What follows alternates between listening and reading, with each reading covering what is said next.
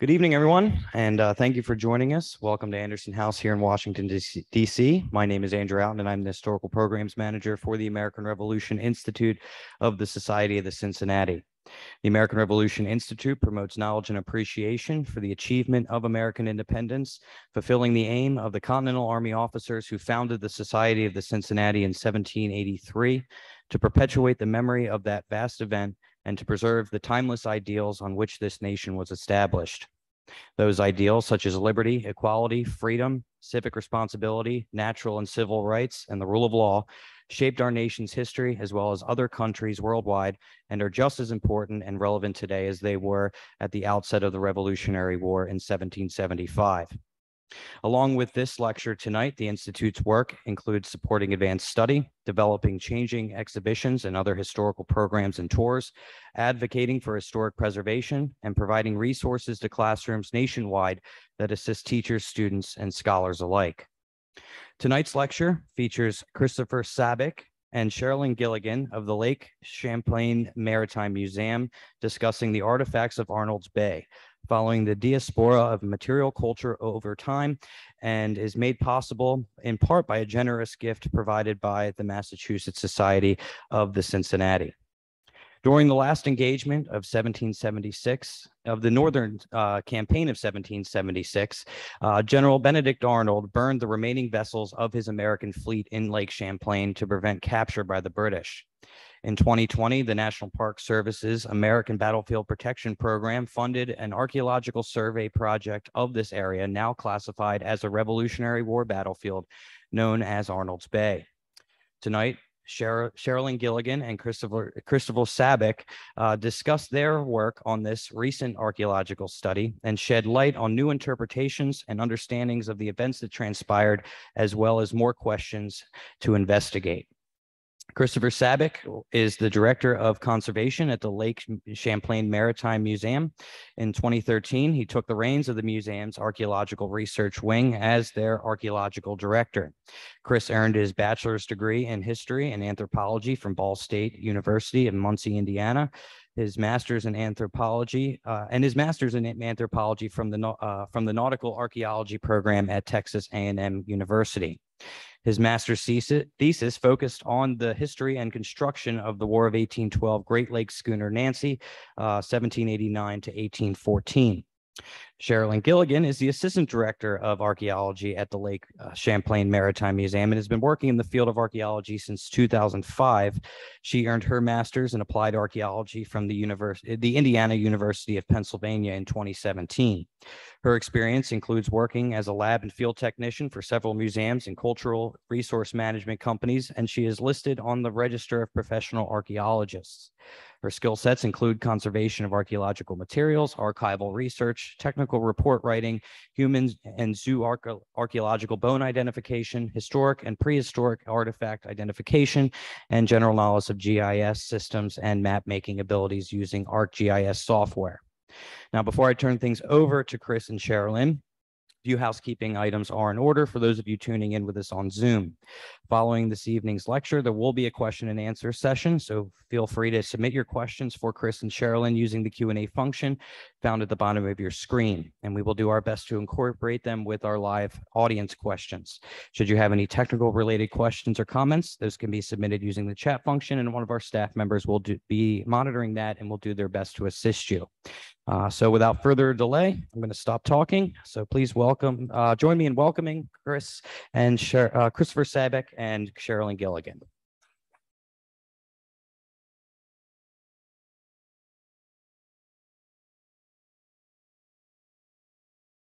Good evening, everyone. Thank you for joining us.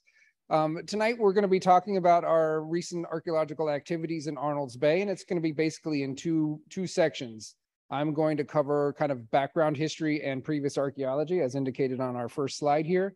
And then I'll be passing the baton off to Cher, who can discuss some of the things that we found, some of the questions that have both answered and raised as we continue on this research opportunity that we're going to be continuing this summer.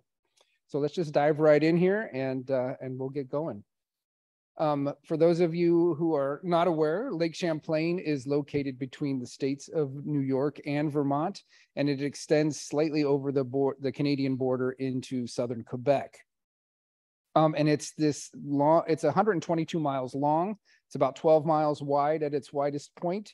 And it's this north-south orientation that really makes it a very important natural corridor through the wilderness, particularly in the 18th century when this area was very undeveloped for the most part. And so traveling by water was by far the most efficient and effective way to move large amounts of men and material and trade goods through this area. It also, the lake drains to the north through the Richelieu River and into the St. Lawrence River. So there's an all-water route there, but it is broken up by several series of rapids in the Richelieu River at the northern end of the lake. At the southern end of the lake ends in what's now known as Whitehall, New York, which is only about 45 miles from the headwaters of the Hudson River. So the combination of Lake Champlain, to some extent Lake George, and then the Hudson River makes an all-water corridor from the Canadian border all the way down to New York City. And again, this is why this was such a strategic location during not only the American Revolution, but also the earlier colonial wars, the French and Indian War, and then ultimately the War of 1812 as well. Control of this corridor would have effectively isolated, carved off a section of the colonies. With that old strategy of dividing and conquering, it was something that the British were certainly interested in doing, both in the Revolution and the War of 1812. As we zoom in here a little bit to focus on Lake Champlain itself, we're going to have two main areas of interest that we will mention multiple times throughout these presentations. The activity that we're going to be discussing really started at Valcour Bay in October of 1776 with the Battle of Valcour Bay, which was the most significant naval action to take place on Lake Champlain. That story is going to end in what's now known as Arnold's Bay. At the time, it was known as Ferris's Bay, named after a local homesteading family that lived on the bay itself. And here we have a little zoom in to show you where Arnold's Bay is located. It's in Addison County, Vermont, in the town of Panton. This is probably about 32, 33 miles south of Burlington, if you're familiar with Burlington. And luckily for us, just a couple miles south of the Lake Champlain Maritime Museum itself. So it's literally right in our backyard, and makes it easy to do this kind of field work when it's that close to home. This is an image of what Arnold's Bay looks like today. It's not a large bay. It's oh, my bad. Let me go back here if I can. It's about 300 yards across and about 300 yards deep. So not a large bay by any stretch of the imagination. It's also quite shallow. You only reach 15 feet of water when you get right out to the mouth of the bay, and it just gets considerably shallower as you move into shore. And this actually turned out to be a very important feature for the bay, and why it was chosen as a location for Arnold to abandon his fleet on October 13th of 1776. But before we talk about that, we should back up to the Battle of Valcour Island. And I'm not going to go into this in great detail, but it is certainly important to understand why these things happened in Arnold's Bay that we're going to talk about in more detail. Right, throughout the summer of 1776, both the British and the Americans were producing vessels for fleets to defend Lake Champlain from invasion, or in hopes of invading in the case of the British. And the British were constructing their vessels up at Saint John, which is just across the Canadian border at the last navigable section of the lake before you hit the rapids in the Richelieu. And it doesn't even make it onto this map, but the Americans were building their fleet at what was then known as Skenesboro, is now known as Whitehall, New York, which is way at the southern very southern tip of Lake Champlain. That shipbuilding effort continued throughout the summer. Starting midsummer, the American fleet, what was constructed at that time, did start to cruise the lake, and it was commanded by Benedict Arnold. He took the opportunity to do a lot of scouting and take a lot of depth readings at various points throughout the lake in hopes of identifying effective places where his fleet might be able to make a stand against the larger British fleet that was being constructed up at Fort St. Jean. And those two fleets finally did come together in combat on October 11th of 1776 at the Battle of Valcour Bay. One of these positions that Arnold was able to identify was actually just behind Valcour Island, which is separated from the New York shore of Lake Champlain by about a mile of water. And Arnold chose this location to position his fleet for one really rather ingenious reason, right? The British were going to be sailing down from the north, and therefore their vessels required a wind blowing from the north to carry them up the lake. And Arnold knew that in this position, his fleet wouldn't actually be observed by the British until they had sailed past the island, at which point they would have to try to turn into the wind to come to grips with the American fleet hidden behind Valcour Island. Therefore, giving the Americans the weather gauge and a big advantage in any naval battle in the age of sail. And this proved to be the case and proved to be a very effective tactic, because many of the larger vessels in the British fleet were unable to fight their way up into the wind, and they ended up getting stuck down a little farther south of Valcour Island and actually played a relatively small role in the battle itself. The majority of the fighting on October 11th on the British side was carried out by their gunboat fleet. They had 28 single-masted, single-gun gunboats that could be rowed, so they could be rowed up into the wind. They weren't reliant on sail power to get them up to come to grips with the American fleet. The majority of the American fleet was either anchored or, in a tidy little position here behind the island. And action started early on the morning of the 11th. Really started to get heated around 11 o'clock and into the noon hour. Things became, as Arnold mentions in his journal, the combat became general and heated. So things really started to get quite interesting. The battle there continued until night fell, and the American forces definitely took a bit of a pounding. There we go. We have a nice painting here of the Battle of Valcour Island by a local naval artist in the Champlain Valley named Ernie Haas. You're going to see several of his paintings throughout my presentation, my portion of the presentation today. And this is a good opportunity to talk about the two main vessel types that were involved in the American fleet that are going to play a role in our discussions of Arnold's Bay. The American fleet consisted of 15 vessels, the majority of which were of two types. They were the gunboats and the row galleys. The gunboats are these smaller single-masted vessels. This is this class of vessel that the Philadelphia is, which is in the Smithsonian Institute, of course. And they were very easy to build. Even house carpenters could build these vessels. They're flat bottomed. It's kind of an expanded bateau style. It's pretty simply built. It has 3 guns, one pointed off the bow and then one off either side in the waist of the vessel. Has a single square sail, which means, honestly, it wasn't a great sailing vessel. With a flat bottom and a single square sail, if the wind was not from directly astern, it had a tendency to slide sideways instead of going downwind. So they were often rowed.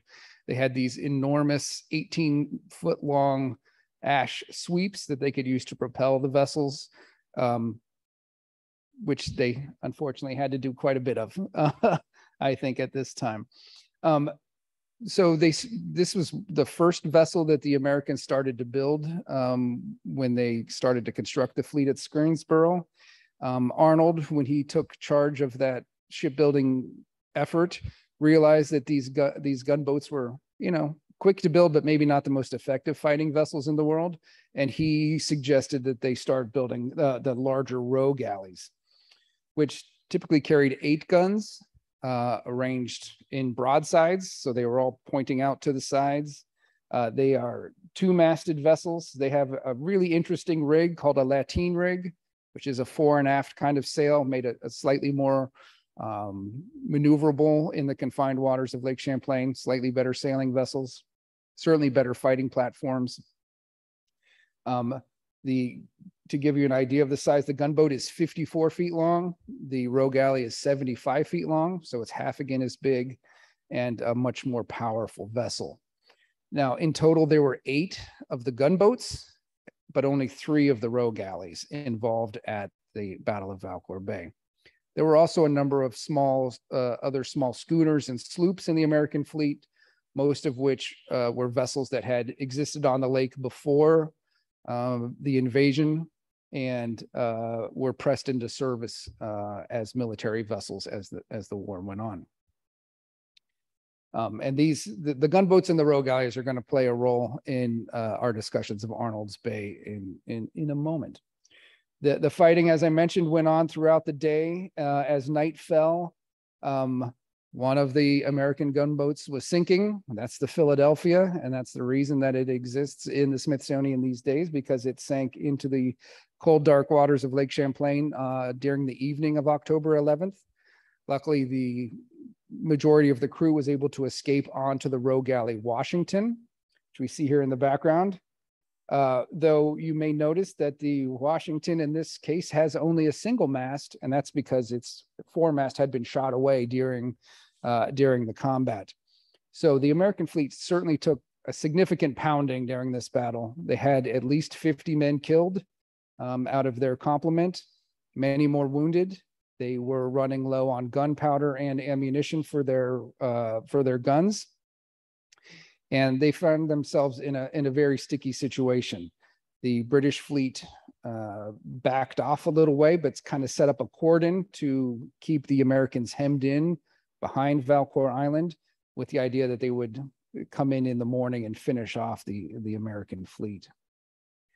So being contained behind Valcour Island by this British blockade, which, this image of the battle, which is contemporaneous to the battle, does kind of suggest that there was a continuous line of British vessels across this stretch of water, which is more than a mile from the southern tip of the island over to the New York shore. Kind of gives the false impression that it was a really stiff, and these boats weren't lined up side to side across the bay. There was definitely some gaps in the cordon there. So the Americans settled on a very audacious method of removing themselves from this sticky situation. They, in the middle of the night, they lined their vessels up single file. They placed a lantern in the stern of each vessel that was shielded on 3 sides, so it could only be seen from directly astern. They wrapped their oars in greased rags, and they snuck through the British line and escaped by following the New York shore. That's this dotted line here indicated with the red arrows, and they snuck away. Now, they may have been aided in this escape effort to some extent by the burning of the Royal Savage. The Royal Savage is another vessel in the American fleet, and one of the schooners that I mentioned that was built before the war and then pressed into service.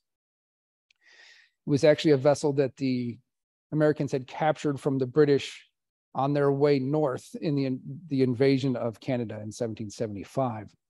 And it had been Benedict Arnold's flagship until the row galley Congress joined his fleet. And he transferred his flag from the Royal Savage to the row galley Congress.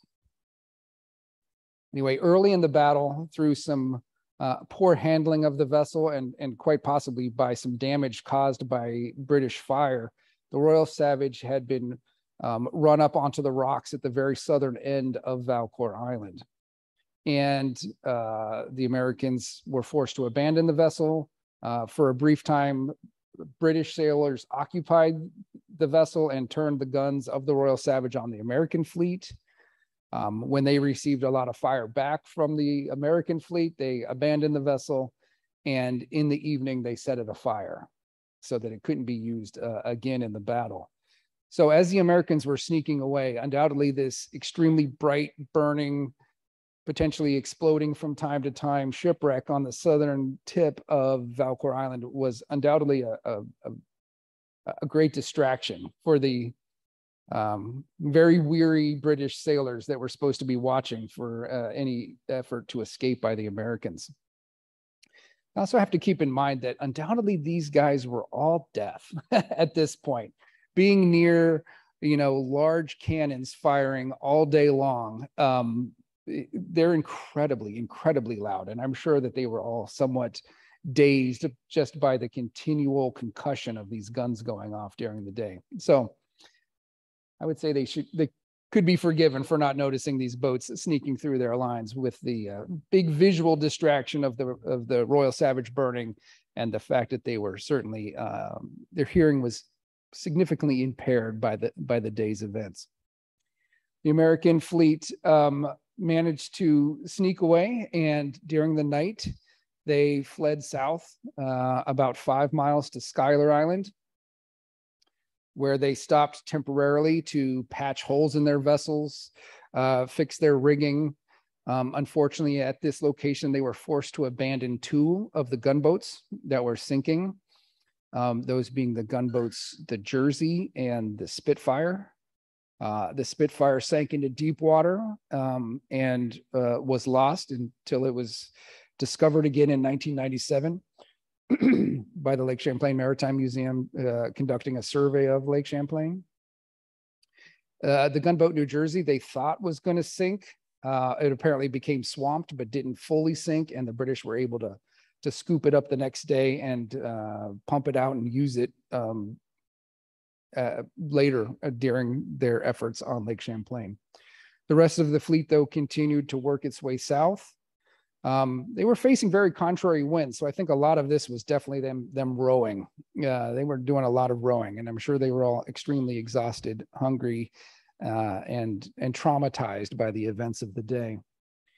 The British, as dawn broke on the morning of October 12th, they realized that the Americans had escaped. And looking south, they could still see the top masts of some of the American fleet, and they set off in pursuit as well. But they had the same contrary winds that the Americans were facing. So they did make up a lot of ground to catch the American fleet on the day of the 12th. Both fleets continued to work their way south during the day on the 12th. And it wasn't until the morning of October 13th that there started to be a wind out of the north. And of course, coming from the north, the British were the first ones to receive that wind, and they started to make up a lot of ground on the American fleet on the morning of the 13th. They finally caught up with the American fleet near Split Rock Mountain, and a 2.5-hour long running gun battle ensued, where Benedict Arnold had picked the position at Valcour to maximize the effectiveness of his fleet and minimize its deficiencies. In this running gun battle, the roles were reversed. The British certainly had the advantage. They were much better sailing vessels. They had significantly more firepower, and they had better trained sailors that could do all of those things at the same time, which the American fleet could, but not as effectively as the British. So the American fleet was taking a significant amount of damage. It was at this point that the row galley Washington, that one I mentioned before that had one of its masts shot away, was surrendered. It had fallen behind the rest of the fleet because it wasn't sailing very effectively, and the British were able to capture that vessel. And a few of the vessels of the American fleet, mostly these small other schooners and sloops, as well as one of the row galleys had actually pulled ahead of the main body of the fleet, and they managed to escape. But Arnold was left with the row galley, the Congress, and 4 of the gunboats. And the British were bearing down on them in a big way, and he realized that he was going to lose those vessels as well if he didn't do something drastic. So he, being aware of this area and having done this scouting, having traveled through the area, he was aware of the shallow bay known as Ferris's Bay, named after the local homesteading family that lived on the bay. So he chose Ferris's Bay as the place to drive these remaining 5 vessels onto the shoreline.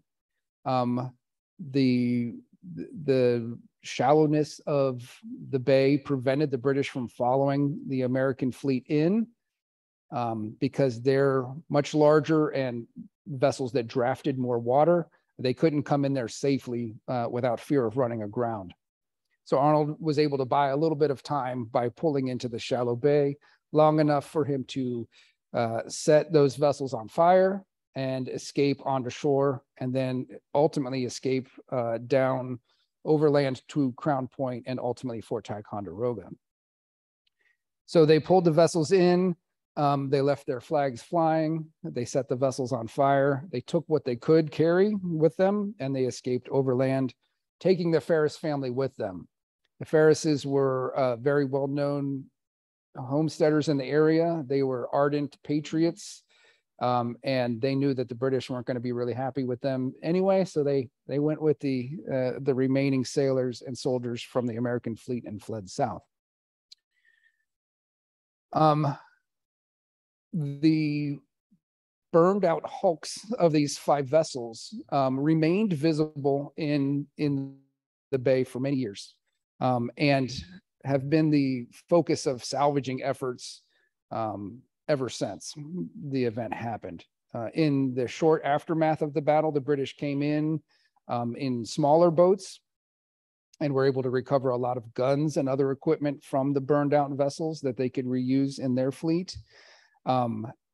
Throughout the 19th century, we have reports of 3 of the 4 gunboats being pulled out of the lake by folks that were looking for, usable timber. These boats were all made out of oak, big, thick oak beams that could be used for other purposes, perhaps as historical curiosities. It was an easily accessible source of this quality wood that they were often recovering. In the 1890s, we know that a portion of the row galley Congress, the one row galley that was burned at this location, the local family named the Adams, who operated a ferry across Lake Champlain in this area, they recovered the stern of the Congress. Somehow they managed to break off about a 35-foot section of the boat and dragged it onto shore, as we see in this picture, where it unfortunately sat and was kind of picked apart. It sounds like it may have traveled for a while down to Chimney Point, which is where the bridge that crosses Lake Champlain is today, and was on display there behind a hotel for a while. And eventually the majority of it just rotted and has been lost to history. Luckily, 2 of the floors or frames, what you might casually call the ribs of the boat, have survived, and those are something that we're lucky to have at the Lake Champlain Maritime Museum today. Also in the early 1930s, you're going to talk about this in some detail? Okay. Someone found a 4-pound cannon at the mouth of the bay, which was probably jettisoned off of one of these boats as they came into the bay. We'll get a little more detail about that later. And then in 1952, Lorenzo Hagland, the same gentleman who found the Philadelphia at Valcour Bay and raised it, came to Arnold's Bay, and he recovered the last of the 4 gunboats that was brought into Arnold's Bay. He lifted it. He brought it to the other side of the lake. He actually sank it there again for a while until he could figure out what to do with it. And ultimately, it was placed at the mouth of the Ausable River on the New York side of the lake, where he had hoped to construct a museum of maritime relics from Lake Champlain at some point in the future. Unfortunately, this never came about. You can see here, this is a picture of the 1952 gunboat, as we call it, surrounded by weeds and slowly rotting away. Ultimately, this location became the site of a KOA campground, and this boat was bulldozed and destroyed. And we have some fragments of it, but other than that, there's not a whole lot left of this unnamed gunboat. And other kind of more recent archaeological activity that's taken place at Arnold's Bay. I should mention that it was known as Ferris's Bay at the time. Obviously, after these exciting events and important events of the American Revolution, it quickly took on the name of Arnold's Bay, named after Benedict Arnold, of course, and it has been known as such ever since.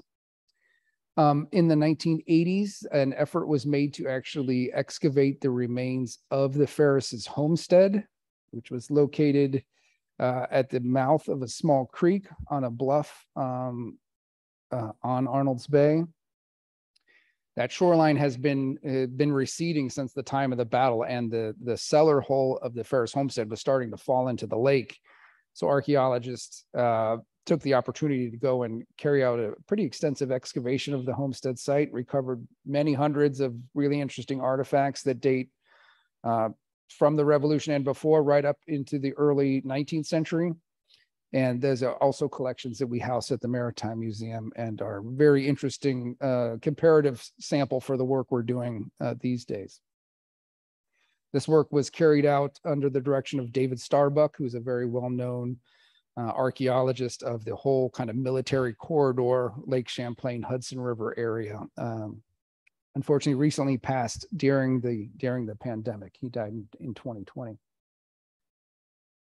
And then in 2001, the Maritime Museum staff under a DoD legacy program spent some time in Arnold's Bay trying to relocate the rest of the Congress.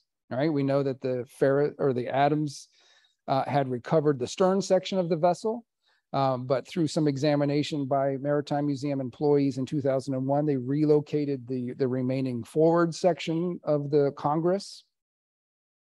They did a visual examination of much of the rest of the bay as well, found a lot of scattered timbers, which may or may not be related to the fleet, but certainly were able to locate articulated attached remains of the Congress. And it may not look like much here, but this is one of the planks of the Congress sticking out of the bottom here. And we'll actually see that again in just a moment. So this is kind of the research world that we came into this project with. We know where the Ferris homestead is. We know where the Congress remains are. And we can only assume that there is, a lot of other interesting material around and adjacent to this site. So that is where we started going into the water last year and doing some more work. Pretty quickly, we relocated that plank that was sticking out of the mud from 2001. That's it here. And you can see that it has a couple of frames or ribs that are perpendicular to that plank. There's some interior planking, which would be known as ceiling planking. That's the interior hull planking of the vessel. And not only this one plank that sticks out of the mud, but there is at least two other planks adjacent to it as well. So once again, we were pretty confident that this was the remains of the forward half of the Congress. Directly adjacent to these remains, we also found two large piles of stone, which were very much out of place from the bottom of Arnold's Bay. The rest of it is mostly silt with lots of weed growth, but we found these interesting piles of stone. And we came to learn that these were ballast stones from the Congress, which had been removed from the structure in the 1960s by a local group of avocational archaeologists who would come in and spent 2 years, parts of 2 summers, excavating the interior of the Congress and recovering a lot of artifacts that we'll hear some more about in the future as well. But as they did that, when they got to the ballast stones, they just threw them off to the side of the boat, and this is where they've come to rest. So they've become a good landmark for us to refine this site every year. And we'll hear some more about that in the future as well. So we, as we started to think about what we knew and what we didn't know, we started to think about where we wanted to look to try to answer the questions we had. We know where the Congress is, but we don't know where any of those other 4 gunboats were actually burned and abandoned. We know they were burned and abandoned and later recovered, but we don't know where. And so one of the goals of our operation is to try to identify those burn locations and abandonment locations, and also to examine the fields around the bay to determine if there was any concentrations of artifacts that would give us some more evidence of the flight of the Americans off of these vessels and south. And that brings us to Cher's portion of the presentation, where she can tell us about some of the exciting stuff that we found and what it's telling us about the battle.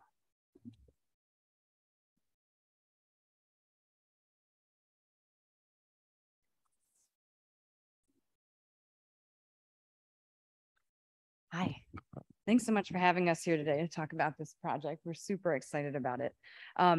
So I'm going to begin by discussing the metal detection survey, our methods underwater, and I'll talk a little bit about some of our preliminary interpretations of that data.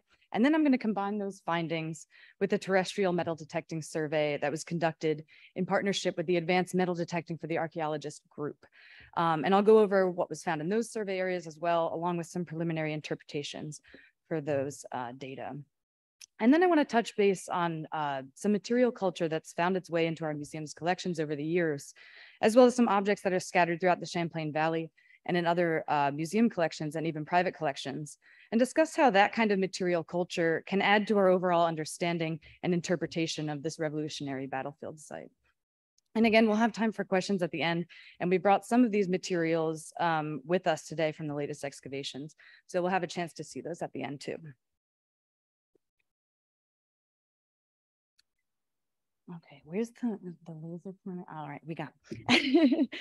So as we saw in Chris Sabick's presentation, Arnold's Bay is located in Panton, Vermont. Here on the right, you can see the bay's proximity to Valcour Island as well. So getting a good idea of the state and how far that 3-day battle was. And then zoomed in more on the left here, we have a picture of the bay itself, which is where the skirmish ended on October 13th, 1776. Again, very shallow bay, 15 feet deep at the mouth, and quickly getting shallow. You can actually see from the Google imagery how shallow it looks even from the aerial.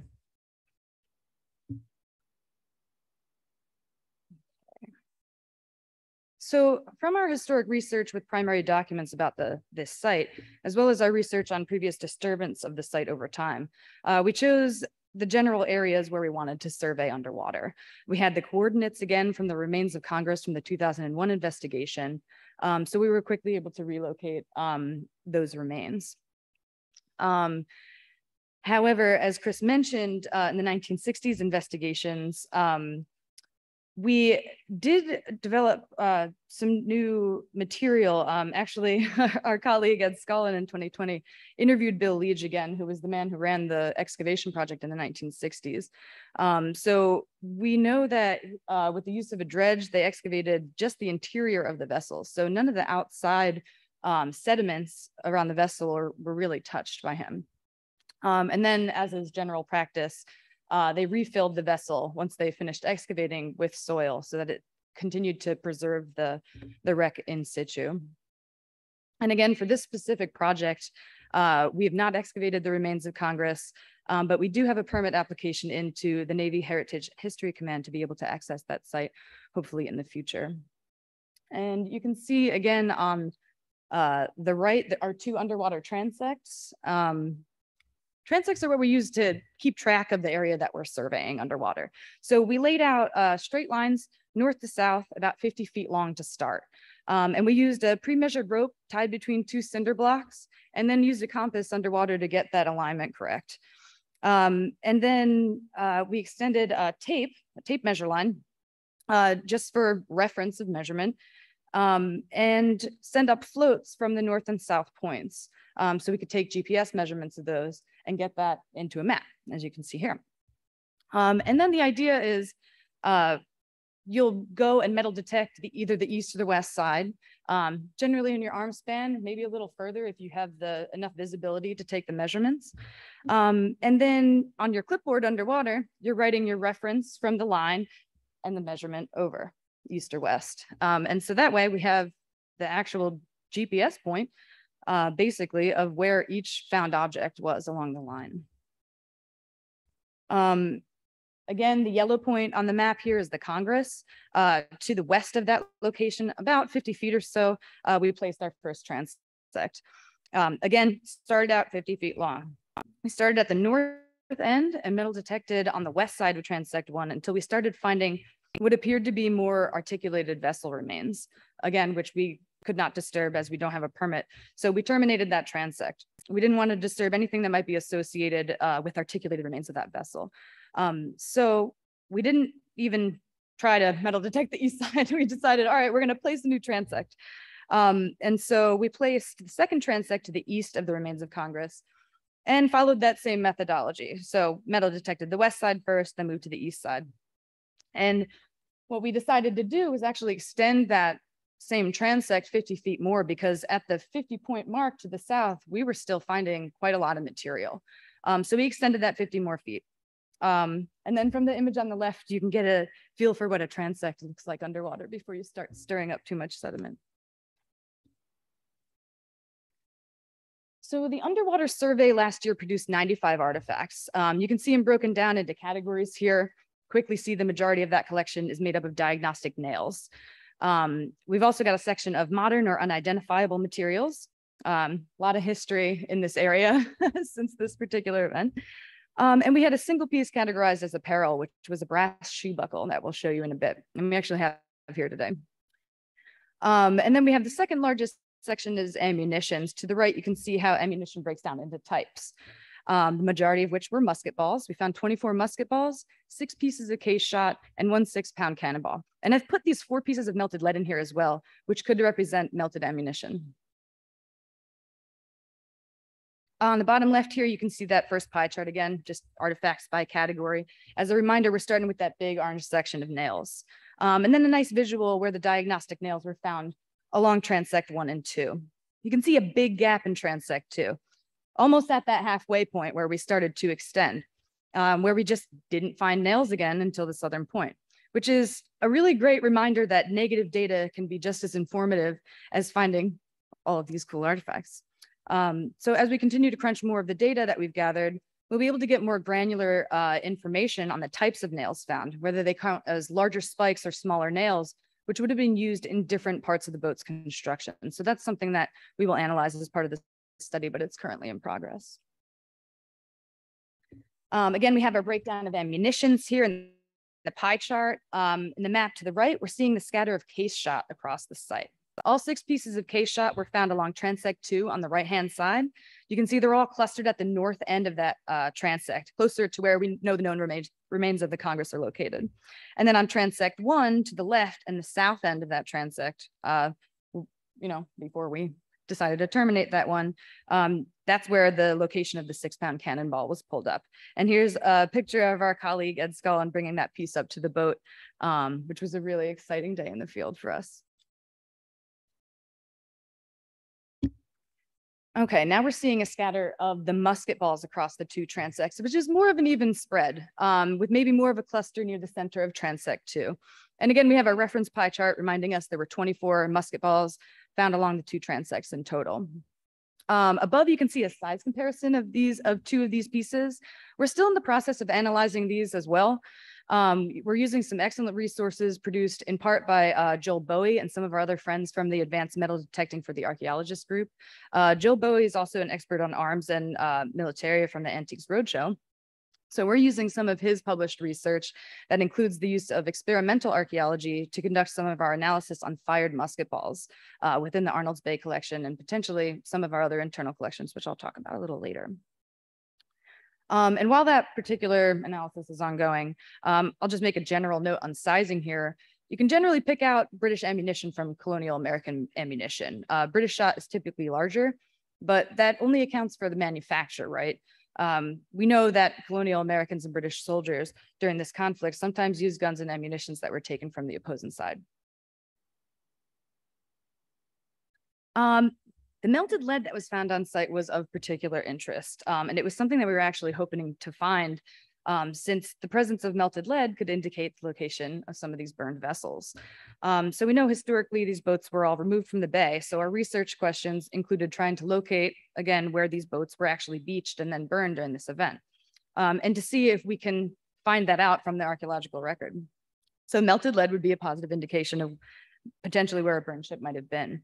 Along Transect 2 on the right, we found 4 pieces of melted lead, several of which had this really distinct reformed shape. It almost looks like it ran between floorboards and reformed there. And it may be hard to make out from the images on the slide here, but we do have some of these pieces here today. So definitely come up and take a look at the end of the presentation. Again, you know, perhaps these were melted musket balls from the floor of a vessel that seeped into the floorboards and reformed there and eventually fell to the floor of the bay. Maybe from actions of folks who came along later to pull timbers from the wrecks to sell or make souvenirs from. We've collected a lot of tales, as Chris was talking about too. One of them that comes to mind is a former captain of a sailing ferry who once, you know, steam ferries took over his route in Arnold's Bay, used to tie chains or rope to the timbers and have the steam ferry yank up timbers for him. So, you know, another possibility for where remains could have been scattered and the, you know, activity in the bay since this time. The other part that I'll mention here is the singular piece of apparel that we found, which is that boot buckle there on the bottom left. And the map on the right, you can see that location is the same artifact cluster in the center of Transect 2. All right, so we've got our messy transects with all of the material we found showing. And if you remember from earlier, again, that yellow section is the remains of Congress. And here we're playing around with data. We're trying to figure out, based on the material culture that we've found, again, the locations of where some of these boats might have been burned. Transect 2 on the right, we had that big cluster of materials at the center point. Most of the case shot there towards the north end of Transect 2, and the melted lead personal apparel, again, clustered around that center point. And then, of course, lack of nails moving to the south. So, you know, these smaller red outline that you can see in the center of Transect 2, possible location maybe of one of the burning gunboats. And there again, the larger outline, that of the Congress, that larger row galley, maybe blocking and protecting a smaller gunboat while men were jumping overboard to get to shore. Again, preliminary ideas from last year's artifact locations, but this is the really fun and interesting part, to be able to play around with different scenarios and compare what we're seeing physically, archaeologically, to what we found in primary and secondary accounts. And of course, this work from 2021 has informed where we're going to lay our transects this year, test our theories, and, you know, make the most of the time in the field that we have for the remainder of the year to answer some of these questions. And then that image on the left again, which we saw in Chris's presentation, this is a painting by Colonel Waterhouse. It's showing an interpretation of those American soldiers under fire from the British ships at Arnold's Bay, scrambling out of that smaller gunboat here in the foreground and that burning larger row galley in the back is Congress. So zooming back out, you can see this underwater cluster again for reference. We do know that the British ships were too large to actually enter the mouth of the bay. Again, only 15 feet deep at the max. And primary accounts are referencing the two sides firing back and forth at each other. So for the AMDA class, we wanted to make sure that we thoroughly tested the shoreline area or that transitional zone where the bluff runs down to the beach and the waterline. So let's see. So that transitional zone is outlined here in yellow. And then I want to further back, you can see the areas that we chose to sample in the agricultural field up on the bluff outlined in those pink sections. And we spent a whole day of this three-day class focused on the easternmost shoreline. We partnered with these folks. We partnered with the Stockbridge Muncie community whose ancestral lands this battlefield is on. And we opened the class first to tribal members. But because of travel restrictions for the tribe due to COVID, the interested people that wanted to come to this class didn't end up coming, understandably. But we did get the tribal historic preservation officer to come out and take this class, which was great. They were able to give our class some information on the Stockbridge militia, who we know fought on the colonial American side of this event. And we do have primary sources referencing Stockbridge militia at the Battle of Valcour. So there's a good chance that some of these folks ended up at Arnold's Bay later as well. Okay.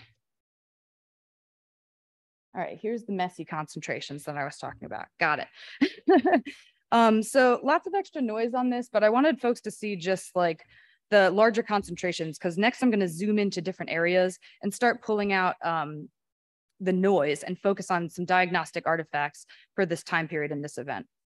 So this AMDIS survey, the terrestrial survey, produced about 260 objects.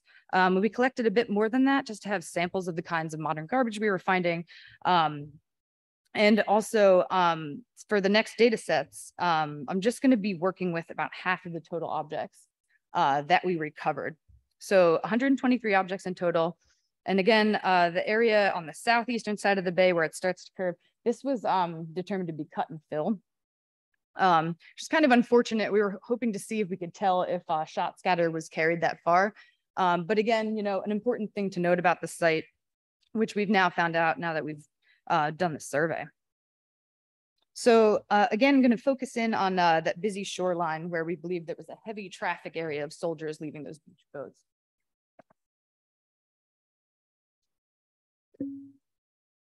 Okay, general breakdown of artifacts by category again. I'm lumping this data set into only 3 categories this time. Nails and agricultural related objects, obviously the largest category. We did cover a lot of fields in the survey, and then ammunitions followed by apparel. And I'm just going to focus on ammunition and apparel today. The study of nails, it really just requires, I really just wanted to capture more on the ships, right, and less agricultural. So the focus is really on the transitional zone and less in the agricultural fields. So that aside, on the right, we're seeing the breakdown again of the ammunitions, musket balls being the largest, case shot second, followed by buckshot, those really tiny lead balls. So it's really great that students were actually able to find those in the class. And then we also have a lead jaws pad. Another breakdown of the apparel here, same artifacts by category on the left. So we had 7 pieces of apparel. And I'll mention that as we continue to go through and refine our data and complete some of these analyses, these figures are likely to change. I threw one of our mystery objects in here, but again, that's a presently unidentified piece. We found some buttons here, a few buckles, a really nice example of a bayonet scabbard hook, and then that mystery object, which we'll see in a few slides. Okay, so trying to get the best coverage that we could on that shoreline, we were following the contours of the waterline up to where there's that sharp incline of the bluff. Lake waters are typically lower in the fall, so we were actually lucky in a way that our fieldwork ended up getting pushed back because the water level was so low that we got further into the transitional zone than we expected to. And so we were able to cover a lot more ground. I know this is still a pretty busy map, but if you can see the yellow in the field and the shoreline, those are nails. Red units are ammunitions. And then we have our pie chart again showing the breakdown. Darker red points on the map, if you can make those out from where you are musket balls. The lighter ones are case shot. And I've put some images showing the size difference of the ammunitions. on the bottom here. So in the very bottom, starting from the left, there's those tiny buckshots. Then we have the smaller, Fowler ball, really, like associated with colonial Americans, and then the larger British shot. Above that, we've got iron case shot. Again, a little bit of size difference there. And then at the top, we have our lead jaws pad, which is a really cool piece. It would have wrapped around the flint and held in place for the hammer to strike on a musket. And then we have the green units on the map here, which are apparel, which we're going to look at next. Few buttons that we found out here, one along the shoreline. You can see one of the example in the top here, sort of folded over. Another one over at the homestead, which I'll show you later. We had a buckle found on the north end of the beach and another further south. There's an example of one of those fragments underneath the button. And then the two bottom images, we have that top and side view of that bayonet scabbard hook that was found just a little further north of the cluster along the shoreline. And now we're going to check out our mystery object that was over by the homestead area. So this was the last survey area for the terrestrial survey. It was found in the field behind the Ferris homestead. Again, we had a bunch of diagnostic nails back here, probably associated with the homestead. Those are in the yellow markers. Ammunitions as well. There were 3 pieces of case shot back here in the bright red. That darker red was a musket ball. And then the 2 pieces in green are the apparel. One was the button and one was this mystery object. And again, we're really not sure what this is. It's an interesting thing. It appears cupreous. It has a bit of a green patina on parts. It's pretty heavy. And we are doing some, and hopefully continue to do a little more research with the Stockbridge Muncie TIPO, as they were really interested in this piece. And so we're wondering if this has potential to be, have a tribal affiliation. We've been trying to crowdsource information about the piece as well through the archaeological community. So if anyone has research that can back up what you think this is, we'd love to hear it. And then real quick, just some photos of the homestead site and what it looked like during the last excavations that happened here in 1988. See those on the left. That first image kind of gives you an idea of how high the bluff is at that point. It's a little shallower on the eastern edge where people could actually scramble up a little easier than where the actual homestead was on this side. So I wanted to give folks a view of that. And then what the excavations actually looked like, they were really close to the edge there as the whole homestead site is really falling down onto the beach. And then on the far right here is what it looks like today. We actually traced back the markers and found some original markers from the 88 excavations. They had left their pins in the ground with some flags too. Sharpie remained on some of them. So we were able to actually plug their chart into our GIS. For this site, which is really cool. And let's see. So one of the last things I wanted to touch on today too was the material culture from this site that's made its way to the museum, as well as other museums and historical societies around the area. Through means other than our present day archaeological investigations. But first I want to mention our archaeological collections that we house. So you have some idea of what we have and what we've been working with internally. We know that so much has happened since the time of deposition. People have been removing objects from the site, starting with the British salvage efforts right after the battle, to local relic hunters and, who took timbers to make souvenirs with. And we know that practice continued for a really long time. So over time, pieces that were historically taken from these sites are still slowly finding their way from local private collections in the Champlain Valley to museums like ours. And sometimes these are pieces that we can really learn new things from about these past events. So some of our in-house archaeological collections, and then I'll move on to some more of the piecemeal objects that that have come to us individually. So in 1952, that last remaining gunboat that was pulled out of Arnold's Bay that Chris spoke about, we have some primary documentation on the removal of that gunboat from the Barenko collection in the Lake Champlain Maritime Museum archives.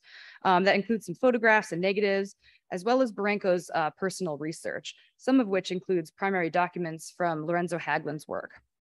And then in the 1960s, the underwater excavations that produced a sizable assemblage from Congress, most of which eventually came to the museum as part of the Liege collection.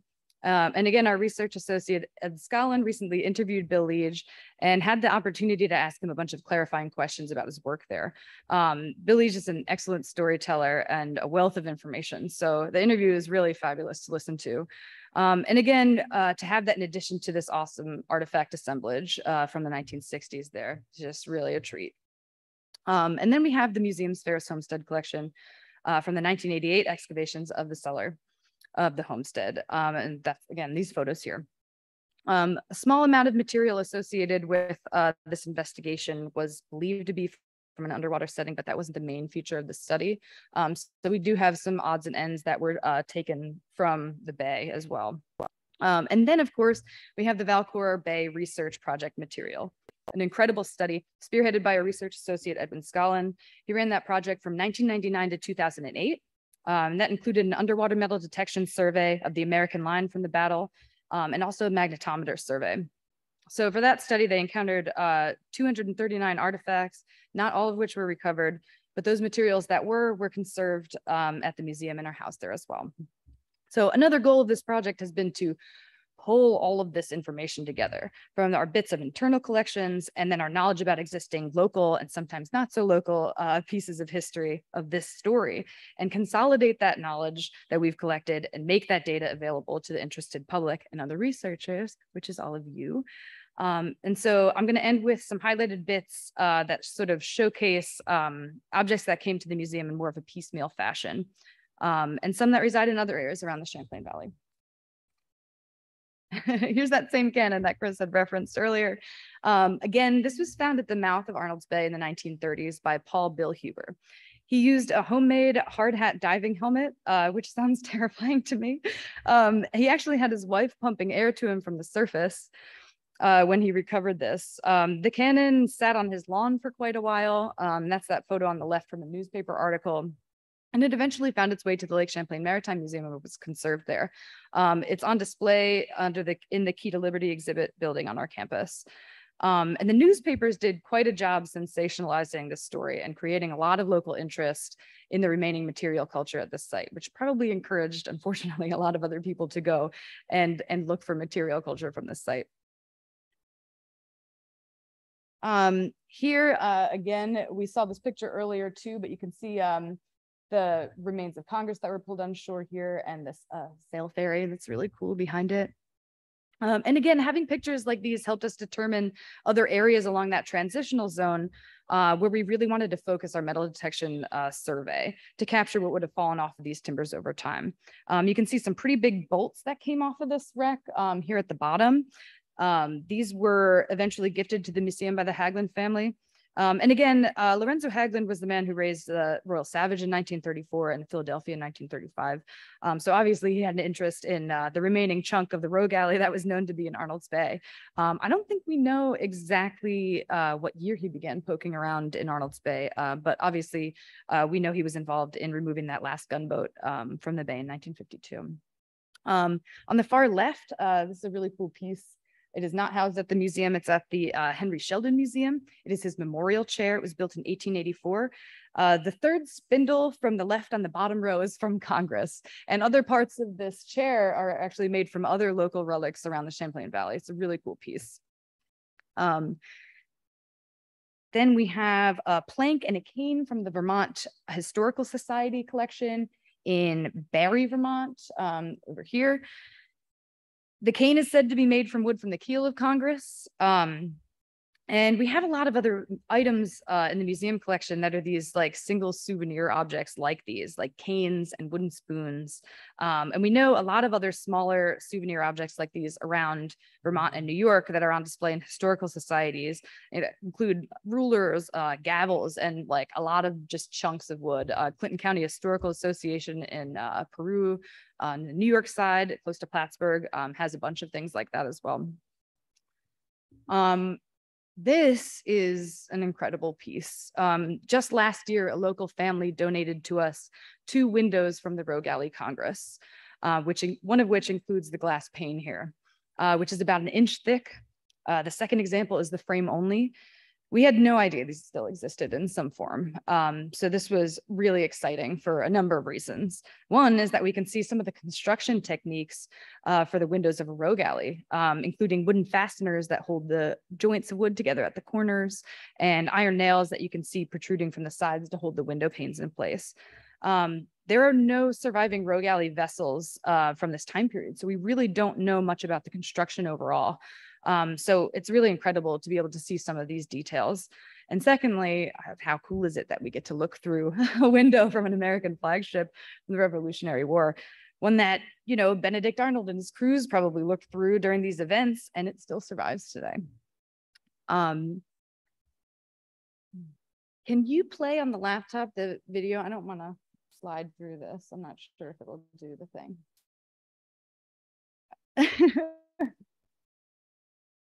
Does it play? No. Did yours not either? Oh, darn. Okay, well, let's see if the laser pointer does it. I don't know. Well, thank you. So last summer, we had a really talented photogrammetry intern join us from ECU, Taylor Picard, and they produced some really excellent 3D models of some of the pieces from our collection. And from their work, we now have 3D models of the two timbers that we have from Congress, which again were gifted to the museum by the Haglund family. And those are both currently on display at the museum as well. But really awesome to have that as a resource and something that we can share with folks too who are doing research about the same kind of vessels.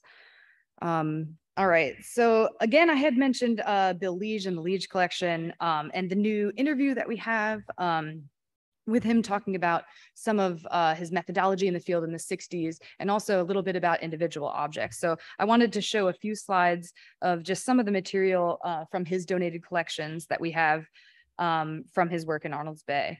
We have a total of 318 objects from his collection with Arnold's Bay pavilions.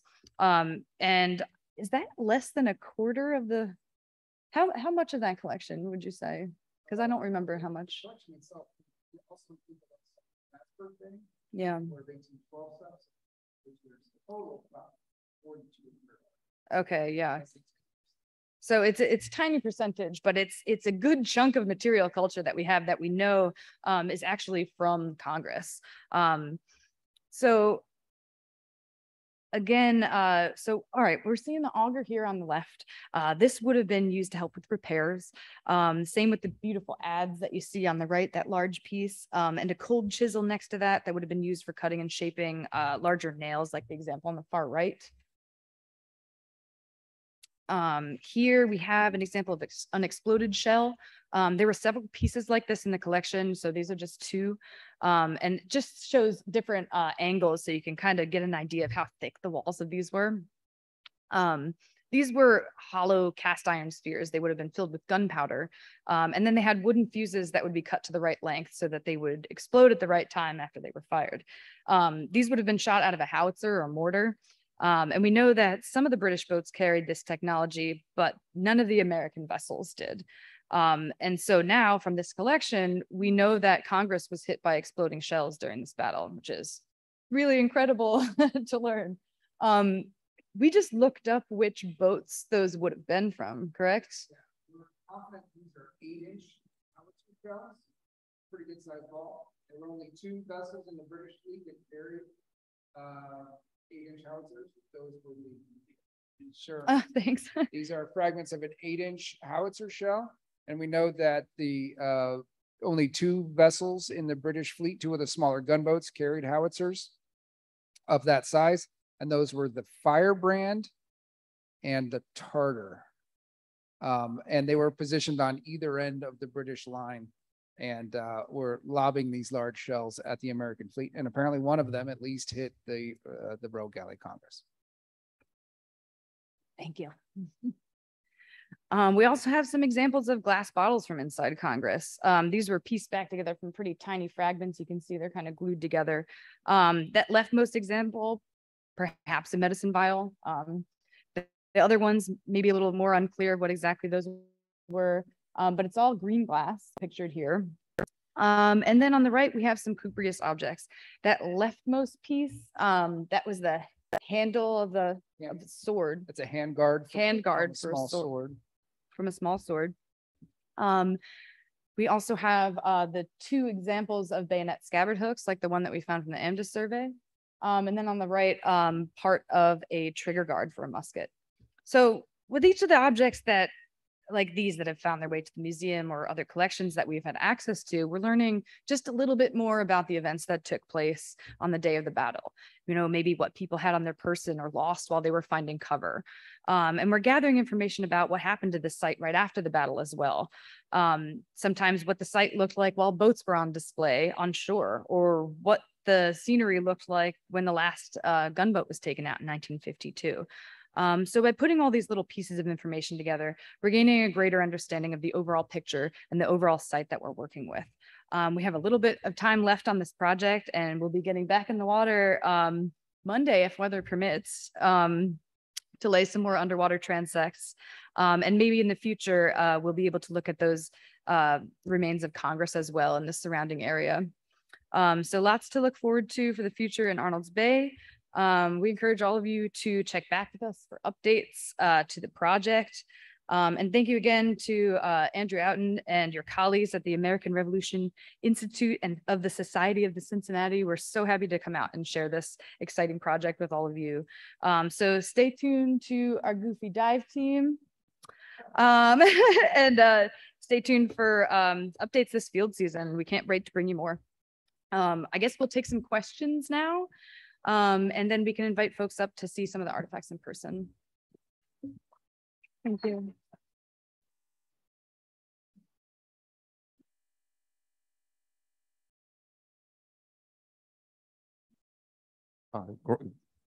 Great presentation, really enjoyed it. I know that there are some historians, I guess on the British side, that said that Arnold left wounded soldiers on his ships before they were blown up by or set on fire by the Americans. Have you found any human remains as part of your archaeological survey to kind of put that to bed? That's a great question. Of course, that's always a concern when we're in the field. Because of the nature of the surveys that we're doing, it is metal detecting. We're paying attention to any associated artifacts in situ if we can, but we're generally just searching for metal pieces. So during this survey, no, we did not encounter any human remains. But there's also always a possibility of finding things later in archaeological collections. Like we are re-inventorying several of our collections that are from this area so that we can have a better catalog of things that are just from Arnold's Bay. So, you know, sometimes that's found in collections that are even given or, you know, from other institutions. So great question. We do have, I mean, there's primary sources on and accounts from both sides of that actual debate. If you want to come up here too, Chris. Yeah, well, I've got my own microphone. So. Right, there's this account of you know, of one of as one of the vessels exploded, a body was actually thrown up into the air and was noticed, and that's where the British came to the assumption that Arnold had abandoned all his wounded on the vessels as they fled ashore. And you know, the telling from the American side is that this was one individual that was forgotten on the boat, and that was probably dead or nearly dead at the time. And that when Arnold learned that this person had been left behind, he became irate with the sailors that had failed to remove this individual from the vessel. And so it does not appear that it was a systematic process of abandoning the wounded on the site, but it was good propaganda for the British to say so. So that's kind of our take. There is, as Cher mentioned, always the possibility that we will encounter human remains during this process, and that's one thing we're keeping an eye out for. But our current methodology is not likely to encounter any bone remains, just because we are principally using metal detecting as our survey technique at this time. Any other questions?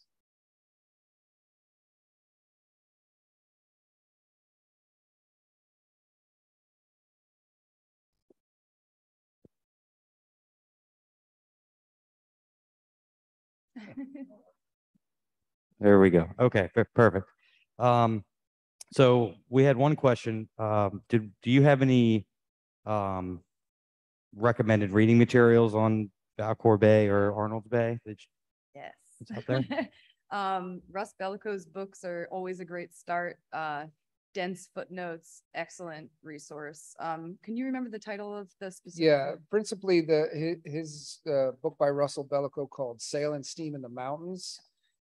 It's the military and commercial history of Lake Champlain and Lake George, which, as the title suggests, covers not only the military period of Lake's history, but also has a great amount of information about the commercial part of the lake's history, which also have produced hundreds of shipwrecks on the bottom of Lake Champlain.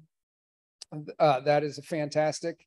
There are a number of books that are specific to some of the vessels that participated in this action. We have the several volumes about the Philadelphia itself, of course, since it was recovered and is on display at the Smithsonian, specifically the gunboat Philadelphia by John Bratton, which was his dissertation work that he did while he was a graduate student at Texas A&M University.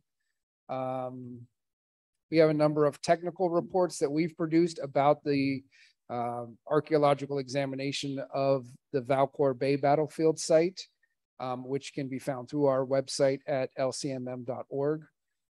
So there's a lot of great resources out there that just take a little bit of looking. Excellent.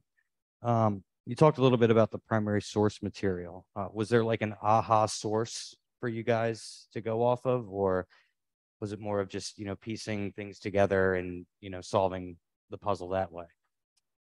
Yeah, there's actually quite, this whole event, we have a lot of different primary source material from a lot of different viewpoints, which is really, not always the case. Of course, we have the somewhat jaundiced views of both the British military commanders on scene, as well as the, Benedict Arnold's own interpretation of what he experienced and saw. We also have the recollections of Squire Ferris, the son of Peter Ferris, who witnessed these events at Arnold's Bay as a young child and later recounted those events in his old age. It's really cool to take all of those perspectives too and really apply that to what we're seeing archaeologically, right? Yes. So I guess I would argue for the latter as bringing everything in, all of these little bits and pieces of information and trying to sort of solve the puzzle a little more. Absolutely. With each survey and each new scientific lens that you can put on there. Yeah, archaeology has the ability to, either reinforce our understanding from primary historic resources, refute those resources, or to clarify, and sometimes all of the above at the same time. So, the archaeological data is its own primary source to some extent, and it's the combination of all those things that really helps to give us a better understanding of what actually happened at that time. Great, thank you. We have one question about primary source material from Benedict Arnold himself. Was there any mention of Arnold's Bay that you guys went off of, or was there, at least something there? He wrote basically after action reports, when he was reporting on what happened afterwards. And the easiest way to access all of that material are in the bound volumes, the records of the naval records of the American Revolution, which I think there's 12 or 13 volumes. I forget which volume it is that specifically covers the actions on Lake Champlain, but that's the most easily accessible source of Benedict's own recollections of what happened. Now, we had somebody ask about the transepts. How far on either side did the transepts did the underwater discovery go? All artifacts seem to have been collected right along the transepts. Are you guys going to extend that out next time, or is there something that you're hoping to hit more than? We continue. Sorry. No. Yeah. Are you going to go left, right? Which way do you go? So you want to have a pretty standard methodology, right? So that you're doing the same thing no matter where you're testing. So again, like it was really based for me, and at least on my arm span and my ability to see that measurement, and how, also picture there's an extension on my arm, which is the metal detector, right? So, it is like a swath that could be a little bit different on each side, but we are doing several sweeps of that to try and get the best coverage of that zone. So yeah, not down to centimeters here because we are underwater and we're working with gloves and we have a lot of gear on. But that's a great question. Did I catch all of that? I think, and you're able to measure your distance along the transect by the baseline, and then you do an offset, measure out to where you found your target. And we're typically working, as Sharon mentioned, within an arm span of our transect line, so maybe 6 feet total. And instead of extending that further, we will simply establish another transect parallel to the first one, say 25 or 50 feet apart. And we will probably have those all overlap, so that if we, where we found this melted lead and we have some suspicion that might be where one of the gunboats was burned, if we do another transect parallel to transect 2 and we find similar data, similar artifacts at a distance, same distance along that transect, then we can start to get an idea that there was something linear happening here. We might run a transect perpendicular at that point and see if it goes right through a concentration of this material. So that's the kind of discussions we're going to be having going into our dive work in the very near future, as to where to lay those next transects. Do we have any more questions, or should we turn it back to you, Andrew? Sure. All right. One last round of applause for Cherilyn and Chris.